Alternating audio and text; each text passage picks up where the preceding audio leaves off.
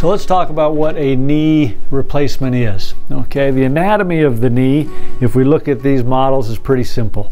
We can move the kneecap out of the way, and then we've got the hard cartilage that caps the bone. We've got the meniscus right here. We've got the ACL and the PCL.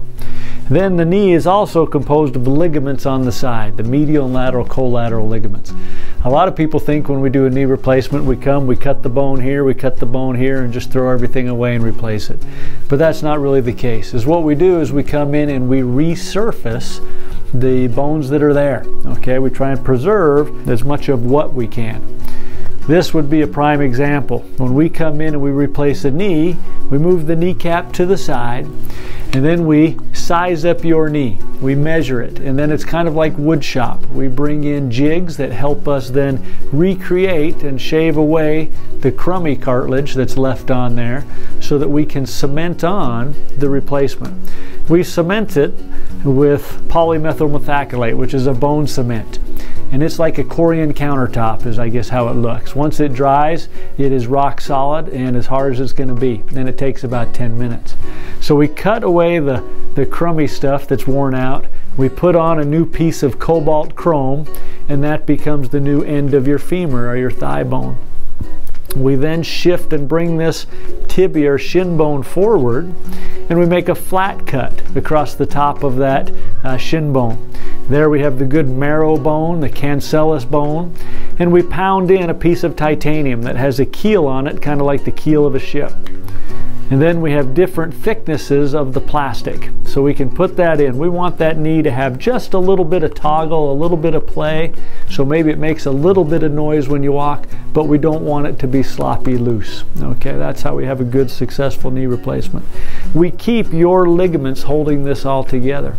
We then have the kneecap. We replace the back side of the kneecap, so everything that's going to rub against that metal is nice surface against nice surface. And then we flip your kneecap back up, and that becomes your new knee.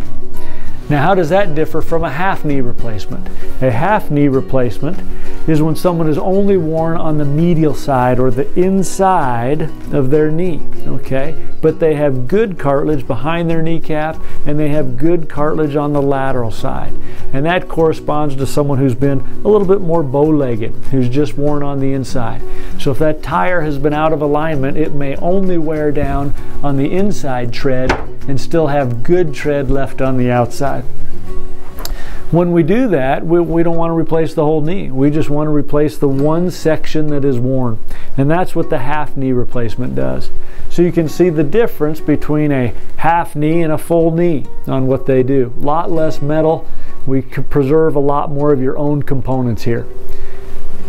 The way that that is successful, and why I think that that's so much more successful than a full knee, is that it moves with your ligaments. It moves the way your knee has always moved. And that is the contact point here on the medial side shifts forward when you straighten, and then when you bend, it rolls back. So it moves forward with you and rolls back. As a total knee, kind of more dictates where you're going to roll. This tends to feel more like your own knee. Okay, a little bit easier to get back to tennis and some more active sports like that. I like to tell people I think the recovery time with a half knee is about half of what it is for a full knee. So you still have the recovery time, you're still slow getting up, but it's about half the amount of time. The amount of time until you get rid of those last little aches and pains, I think is still about a year. I think it takes about a year before those soft tissues that roll over that metal really get mature and no longer give you that little ache, okay, that little soreness. It can take a full year for that to disappear. There's also computer-aided surgery, and there are two varieties of that. There are varieties where we can use a computer during the surgery to help us guide and make correct cuts. Recent studies have shown that that has not made a big difference in longevity or the success of the knee replacement in terms of how long it lasts. I have used that several times. I think it has a role, but I use it rarely, especially based on these more recent studies.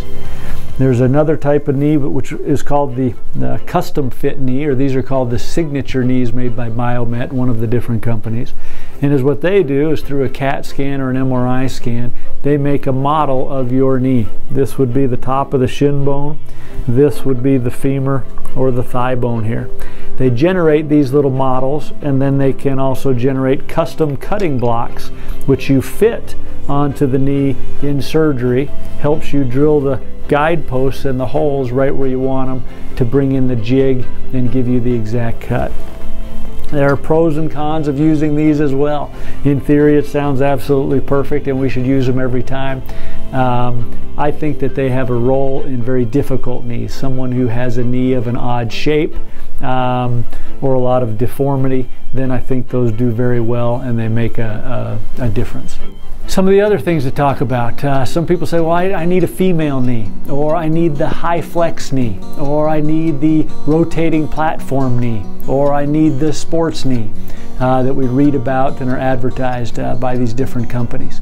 Some other recent studies have shown that with all these different knees, at 6 months, there really is not a lot of difference. Things that we care about: how much flexion, how much bend am I getting out of the knee, how natural does it feel? Shows that there's quite a similarity despite all these different technologies. There are so many variables involved in a knee replacement. It really comes down to having a surgeon that can balance those ligaments, do the fine art, the artwork of a knee replacement to get that to fit in both flexion and extension. Actually is much more important than some of the fancier technologies that are out there.